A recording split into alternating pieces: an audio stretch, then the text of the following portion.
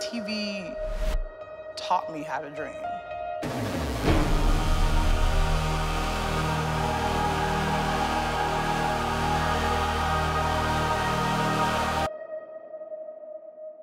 How was it playing with Boogie and AD?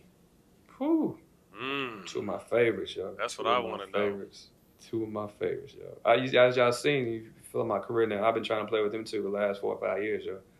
They one and two the best to do it in the game. And I call them Tim Duncan and David Robinson on steroids. That's what I call them too, especially when they was in New Orleans. I'm telling you, listen, when I got with them in New Orleans, I thought I had it figured out. I thought I had a blueprint to success. We was gonna shock the world with that group, yo. Cause towards I believe it. I believe it. We had a big three, and what was so dope about that is at first, you know, Cuz and AD, you know, they both would try to go get 50, and I'm like, Cuz, nigga, you could damn near have a triple double with this lineup. You know what I mean? Like let AD get to 50, you get 15, and 20. You know what I mean? Like kill it that way, and then you got Jrue in the pick and roll that you can't fuck with. You know what I mean? So it's like, nigga, we got a baby big a monster big three over here that niggas ain't even, they sleeping on. Like I said, if we would ever get Golden State in the playoffs with Cuz, AD, and Jrue, come on, man. How the fuck they gonna match up with that? Because you got to put Draymond on Cuz. Yep. Yeah. You know what he trying to do, but he bully basketball, so we get that nigga in foul trouble early. Then like I said, who gonna check AD?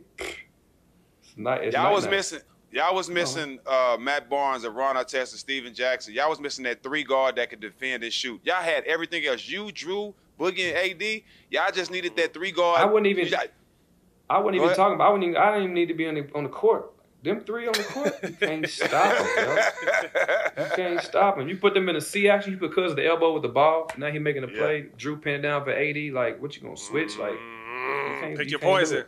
Pick your poison. You can't stop everything. How tough knowing, you know, obviously Kentucky ties, but then just being a good dude, you got a chance to play with him in Sacramento. I think Cuz is so misunderstood. How tough was it for you as a brother seeing him go down when he finally got into position? He was up for $200+ million that year, and y'all had a hell of a team. What was that like for you as a brother, just seeing him have to go through all that shit? It was sickening, and the disrespect on his name, and man, you know, even to this day now, it's like, y'all, this nigga can arguably be the best center in the game. Y'all, I don't know if like you niggas seeing like when he gets the ball, like, or what you scared of, but he a great dude, yo. You know what I mean? Like, if you know, some people are like that. If he smell blood, he gonna eat. But you know, if you stand up for yourself or you speak up, he gonna respect that. You know what I mean? Understand that. Okay, cool. I understand where you're at. But if not, you know, people are intimidated by his dominant presence and his demeanor. But like I said, you get to know the man. He's one of my favorite teammates of all time. I love playing with him, and I think he's one of the best to ever do it, yo. I hated that he went down back-to-back injuries like that. And like I said, those two, with them two, they could change the game back to where niggas looking for big mans. Because we can stretch the floor all we want, but shit, the game is one to paint. I mean, that motherfucker, you can't stop him. He gonna demand. I'm saying this now. Demand a double.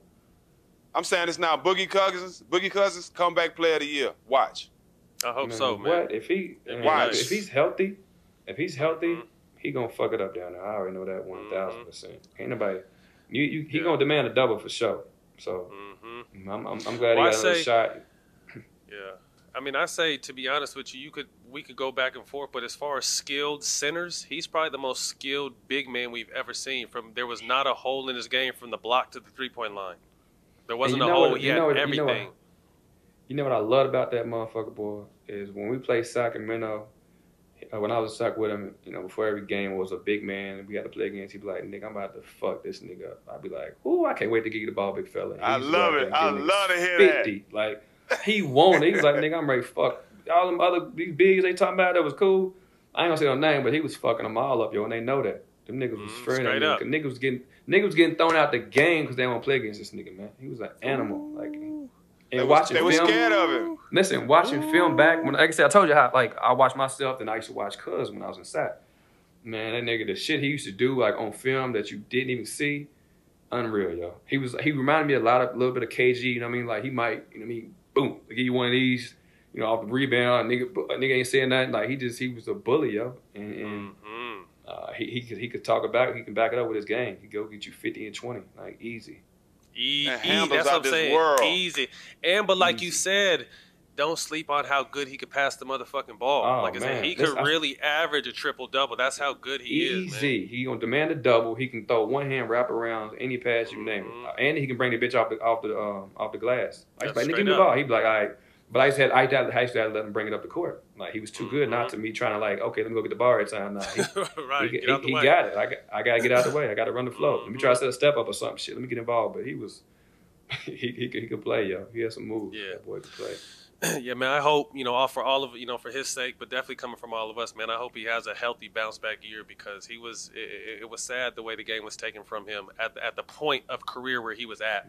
You know what I mean? He was still young. Like I said, he was on the brink of $200 million. You'll never get the $200 million back, but I think at the end of the day, he just wants to play. He just wants to be healthy and have a chance, and hopefully he'll have that in Houston, man. So if you see this, you big, ugly motherfucker, good luck. That's my boy, dog. I love Boogie. I had a chance to play with him in Sacramento, man, and it was almost like I was a cousin whisperer. Like they would come to me because Rondo knows he don't really fuck with or respect too many people. But when he respects you, he'll listen to you. So I'm sure Rondo had his ear, but I had his ear too. So it was me kind of like, because Jack, you know me and you, like for me to have to try to calm down you or you to try to calm down me.